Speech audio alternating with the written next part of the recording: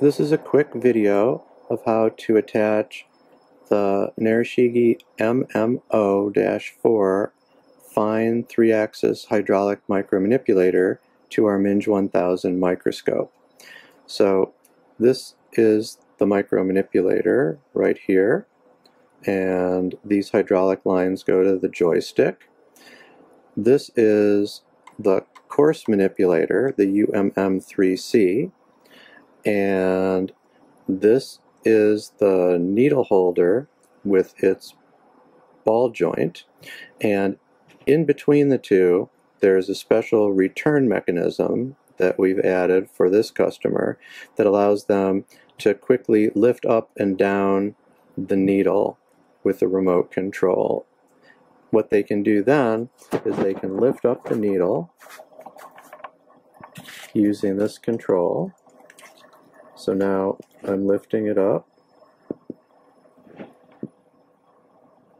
and then once it's above the sample, you can loosen this, and then you can pivot the whole micromanipulator out of the way to change samples, and then put it back, tighten the screw, and lower the needle back down, and you'll be exactly where you want to be.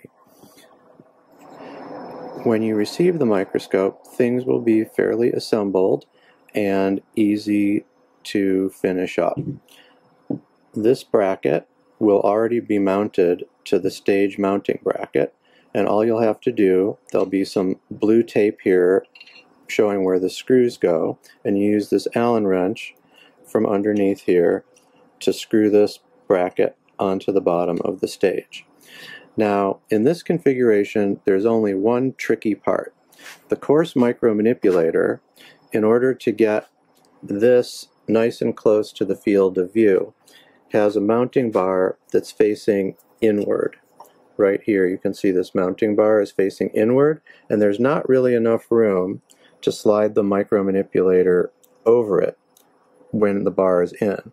So what you'll do is you'll have the bar out of the bracket, you'll slide it through the micromanipulator, and then you'll tighten the bar back into the bracket. And what you can do, you can use any kind of a metal rod such as this Allen wrench, and what you'll see is there's a hole right here in the rod, and you can use that to get extra torque, turning it clockwise to get it nice and tight.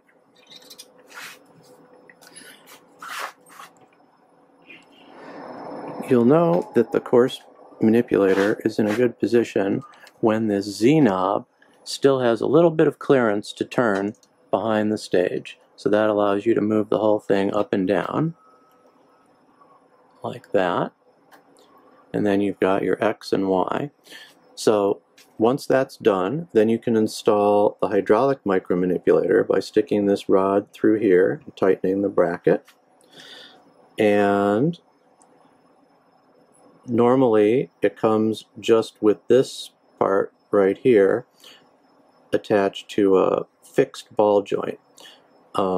This is a nice needle holder, by the way. You can change the angle in two different directions of the pipette to compensate for other things. In this case, the standard ball joint's been replaced by the Narishige UTR quick return mechanism.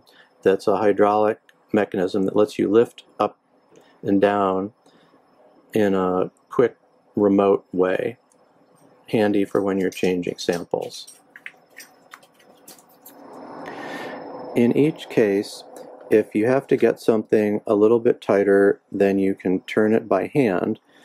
The different set screws have these holes in them also. So here's a hole in this set screw, and I can stick something in there and use that to get a little extra torque to tighten it there. Another one that might be important is this one right here that attaches the coarse manipulator to that mounting rod. And that should be all that you need to do. Your main goal throughout positioning the lengths of these rods is that you want the needle holder to point to the center of the field of view, just like it is there. So by making some adjustments, you can get that to happen and still have range where you can use the coarse manipulator in either direction to quickly get the needle aligned how you want it to be. Thank you very much and enjoy your injections.